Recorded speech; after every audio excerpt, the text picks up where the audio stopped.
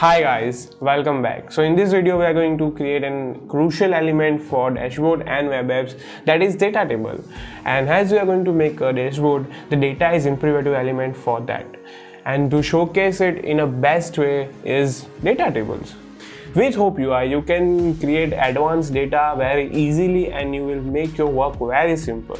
And with Hope UI, you can use it for the particular task without thinking of inconvenience in design, and also you can get bug-free updates for the data tables. So in this video, we will be having fun creating the simple data table and going further with the advanced data table and knowing the features like column hidden feature and input search data table.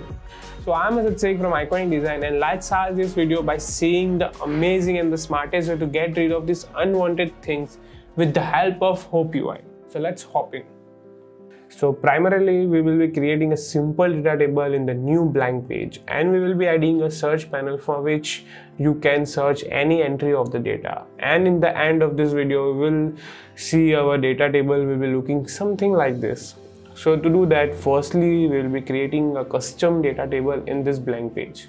So we will take a new division with class row, and in this row we will be having column.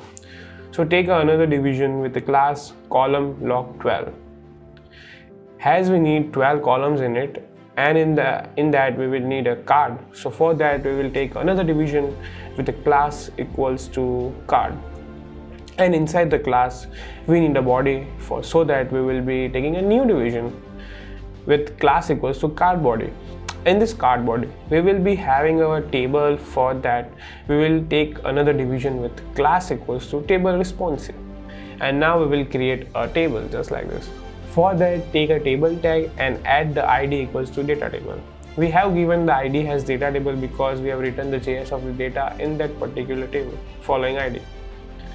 Then we will add the class equals to table. As we need the table like structure, and to toggle between the data, we need data toggle equals to data table. In this way, we have created a table structure. For firstly in the table, we have the head, so we will use the head tag. And in that we will take the tr, and in that we will take the multiple headers. So this will be the name, then position, then office, start and salary, as they are the header of our data table. Now after the head, we will add the table body, taking the tag tbody. I will add the data in this. As we need the multiple row in our body, I have already created data that will be added here.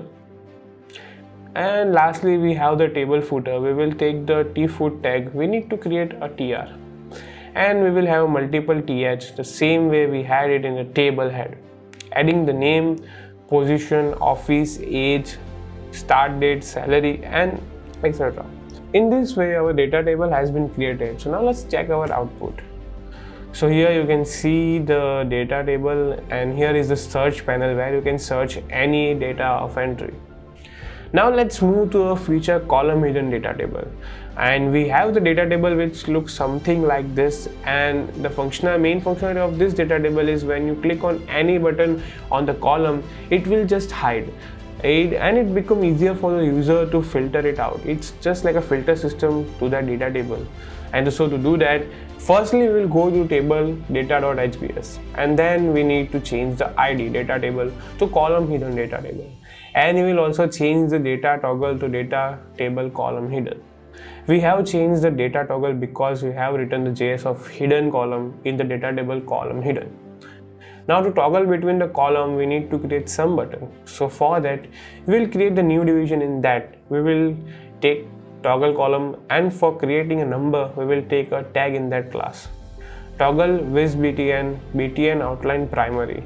We have created btn because we need button, and btn outline primary because we need a primary button that will add data column equals to 0. This is the index of the first column, and the name of the first column is name.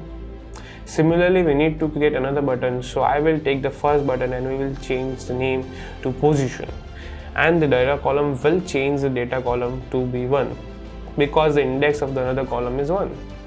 In the same way, we will add the third button and change the data column to 2 as the index of this column is also be 2. And we will change the name to the office. Then again the same process to change the name and index, ending up to how much column you need. Once it's done, we will run code and we can see the changes have the 5 toggle button, and we will click on the position column will be hidden, and the same will be age and office. If we want the column that is hidden back, we will click on the toggle button again and it will just return back. This is a simple way you can create column hidden label. Now we'll change our column hidden data table to input search data table. This data table will look like this, having the search button at the bottom of every column, so you can search a specific element in each column. This is a very useful feature. You can add it to your data table as the data table become more advanced, and it will be useful for heavy data.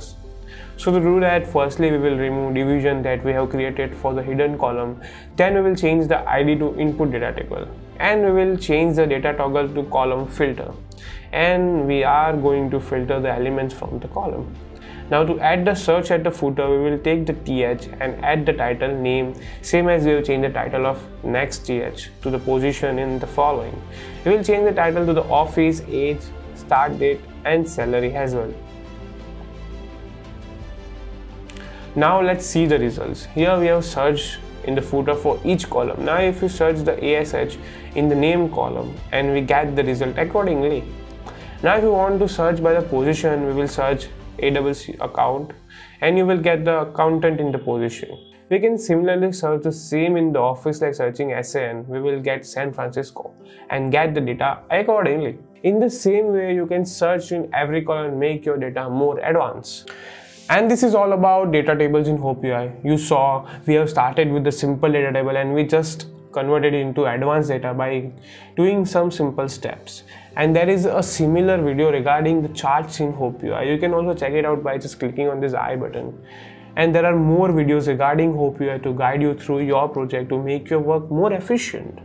And if you are not a professional and not looking to buy Hope UI Pro, you can just check out our free version, that is open source dashboard Hope UI, and just play around with it. So till then, like this video, subscribe, click this bell icon and share this video to your friends and our development community, so they can also take advantage of this future of admin UI.